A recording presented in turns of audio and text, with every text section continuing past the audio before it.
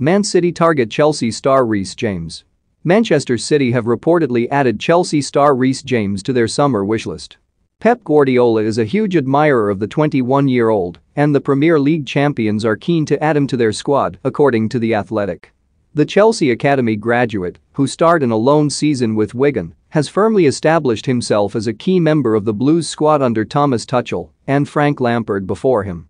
He's made 84 appearances for Chelsea in the last 2 seasons, with his last among his very best as he helped his side to Champions League glory over City.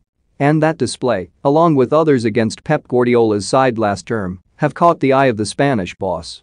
He earned a first England call-up in October and fought off plenty of competition at right back to be named in Gareth Southgate's Euro 2020 squad. City are also reportedly targeting England teammates Harry Kane and Jack Grealish this summer, though they are reportedly willing to wait for one to sign the other.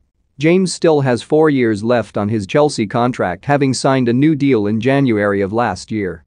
But he is still one of the lowest paid members in Tuchel's side, and the Blues may need to offer him another new contract to ward off the advances of City.